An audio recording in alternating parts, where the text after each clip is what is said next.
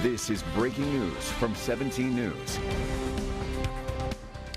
Welcome back. New at 5:30 today marks 81 days now since two little boys went missing from their home in California City, and tonight we're just learning of a new development in this investigation.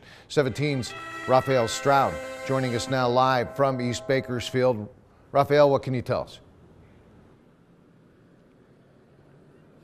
Hey, good evening. I spoke to a few neighbors here. We're on Potomac Avenue and South Owen Street. They told me earlier today they saw Bakersfield police officers, but we have confirmed with the California City Police Chief a warrant was served here at the home of the adoptive grandparents of Orrin and Orson West. Now, the boys have been missing since December. That report came out of California City, but the boys have many ties to Bakersfield. Both the biological family and the adoptive family live here. So the Bakersfield Police Department took the lead on the case. Now, again, a warrant was served at a home of the adopted family, but to be clear, they're not charged with a crime. So we want to be careful with what we report. We also don't know if investigators found any evidence or if they're just being thorough and following up on a tip.